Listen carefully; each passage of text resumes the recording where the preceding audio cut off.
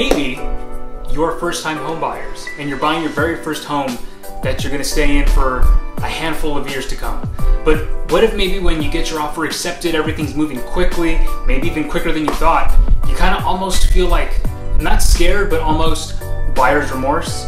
So this video is to let you know, as buyers in the state of California, you have 3 safety nets that protect you in terms of getting your deposit back, ripping up the contract, and moving on.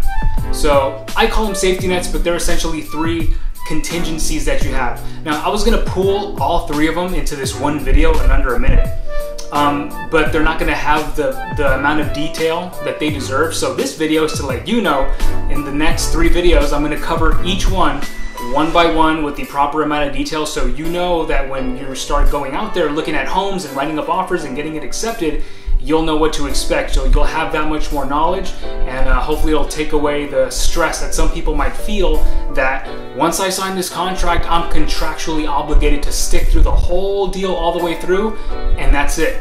Because that's just not the truth. Like I said, the next videos are gonna cover these 3 contingencies, or safety nets as I call them, to hopefully take the pressure off when you guys get the ball rolling, especially first-time home buyers. So see you guys in the next couple videos.